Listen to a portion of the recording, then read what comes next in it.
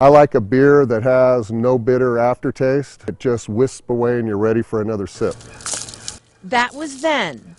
Then the fire came in and that was the end of that. And this is now. It was quite shocking.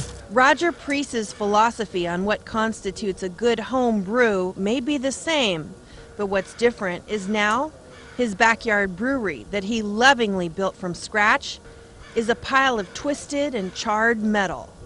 Plumbing, electrical, sheetrock, everything. The Feather River Brewery is no more. This is where it starts. It's hard to believe that this lush forest in Magalia is also gone, as are his dreams. This was the fermentation room where all these tanks are. That big tank over there was the kettle, and then there was a mash tun next to that.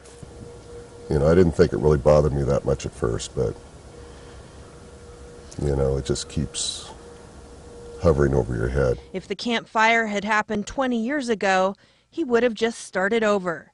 But at 64, he says he doesn't have the energy. If I was a money guy and just had people do it, it wouldn't be any big deal to me. But all the sweat and tears I put into this business, you know, that's what hurts. $250,000 burned away in a flash.